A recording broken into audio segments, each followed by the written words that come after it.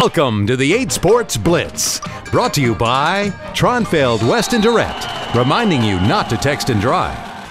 Michigan commit Wilton Spate staking the Cougars to an early lead against Trinity this afternoon. First quarter, no score. Spate rolls right, hits Will Creechy, who gets loose down the right sideline, 42 yards to the end zone. 2 first-quarter touchdown passes from Spate.